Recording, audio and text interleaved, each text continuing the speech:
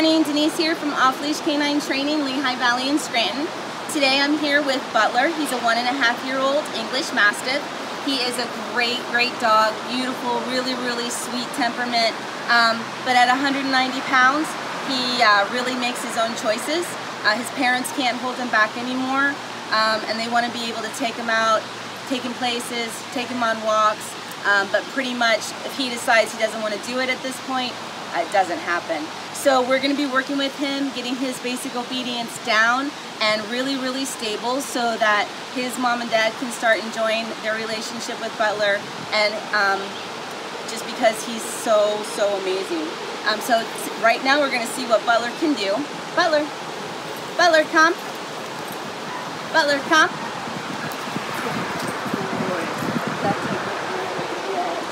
That's a good boy. Butler, come. Nice. Butler, sit. Good boy. That's a good boy, Butler. That's a good boy. Sit. Good job. Good boy, Butler. Good boy. Good. Sit. Sit. Butler, sit. Yes, that's a good boy. Butler, down.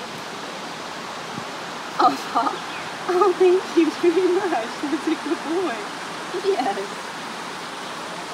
Butler, heel. Huh? Butler. Butler, heel. Heel. Yes. No. Heel.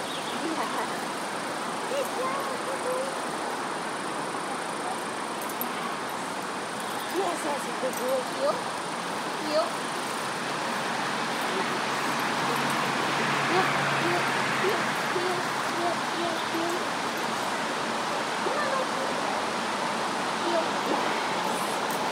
Alright.